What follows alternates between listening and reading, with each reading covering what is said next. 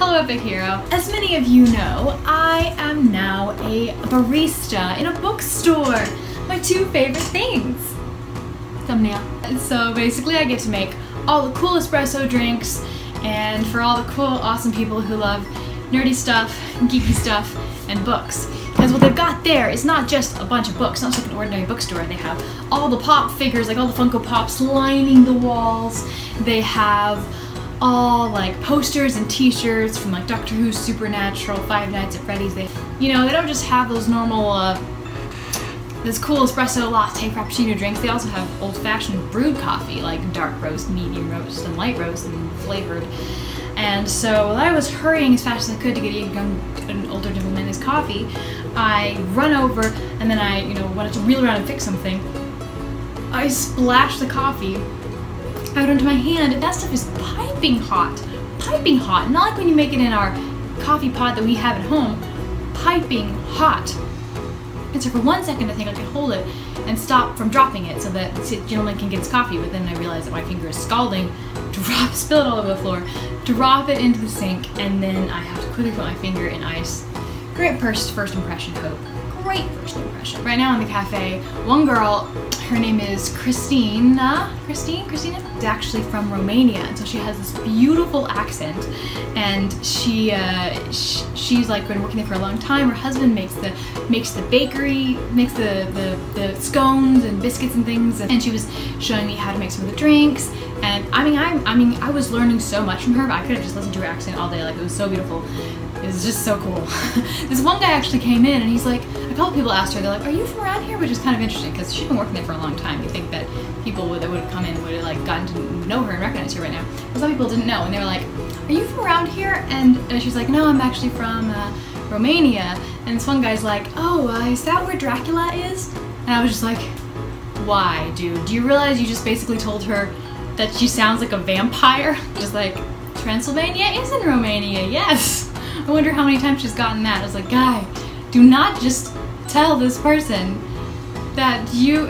What a lovely impression she must have of America. People that think all Romanians are vampires. Go to Starbucks and order an Americano. It's basically just tastes like a normal coffee, but they take a little bit of the espresso, which is, just little strong coffee, and put it in this water, and then they give it to you.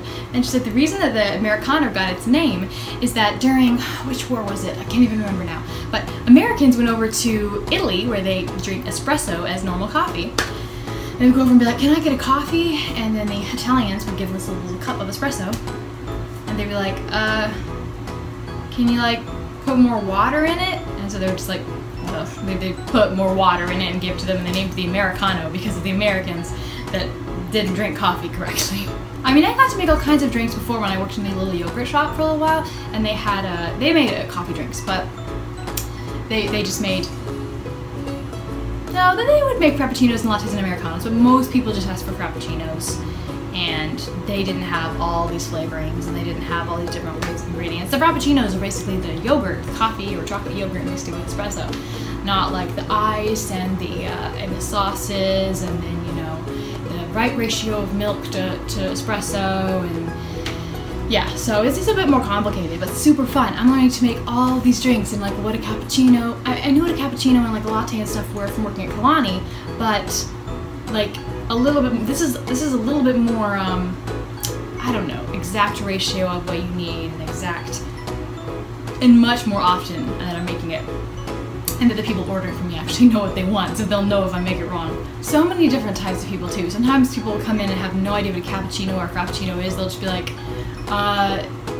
so is espresso coffee? Or and other people are like, hey, do you want something cold? And they're like, yeah, I want a soy, latte with half decaf espresso, half, decaf, light roast pecan flavoring, but I want it with the, the almond milk whipped cream, and I want half a pump of white chocolate and 2 pumps of the hazelnut flavoring, and I want half of that blended and the other half heated. I want it steamed, but I want it dry. The milk steamed, but I want it dry, and I want it with the you know, the vegan cherry on top, but only half of the normal. I want 2 extra shots. One of the shots is going to be, you know, non-caffeinated, and one of the shots is going to be caffeinated, and I want you to put in about 2 ounces of your medium roast over ice. You got that? Okay, bye. I am barely exaggerating. Barely exaggerating. And when 10 people come in and ask for that same thing, I feel like I'm playing Cake Mania Deluxe. Do you guys ever play those games where, you know, you're working in a cake shop or a coffee shop and you have to get everybody's orders really fast like it's a game? But unfortunately in this game, if you mess something up, you know, and you lose money, you don't just have to restart the level, you could lose your job. So the worker there, I don't get free drinks, I get a little bit of a discount, but I do get free rentals. I can rent movies that are used there for free, so that's pretty fun. I haven't done that yet, but this book at discounted rate that I've been wanting to finish, I read bits of it when I was in Washington. The grocery store when I was there. Every time I'd go and I had to wait, I'd pick up this book and read bits of it, but I never had to finish it, so I got it at a discounted rate. I'll be reading that for the next few days. I think I said at the beginning of the year that I wanted to read a book a month. So far I've read half of lots of books, but if I finish Harry Potter and the Chamber of Secrets and Nerve, I already finished Chronetic Memory, and so January, February, March, all I have to do is finish those, and then maybe that one more comic book, graphic novel that I've been reading, and then I'll have 1 book a month between April, but I gotta finish those by the end of this month, so it's only a few days. Oh, one really cool thing. I met this girl who came in to order coffee, and then she was like, you know what I love about this is that I'm so glad it didn't close, because recently the coffee shop bookstore that I work in went out of business from its previous owner and then got purchased by the new owner. But the girl was like, I'm so glad it didn't go out of business. It was the only like place with like really good bookstore in town with like the nerdy stuff. I'm such a book nerd, and I was like, I love you. I'm a book nerd too. And she's like, oh yeah, do you like City of Bones? I was like, yes. And she's like, okay, you would really like this series. Can you write it down? You want to write it down? And I was like, yes, please, can I?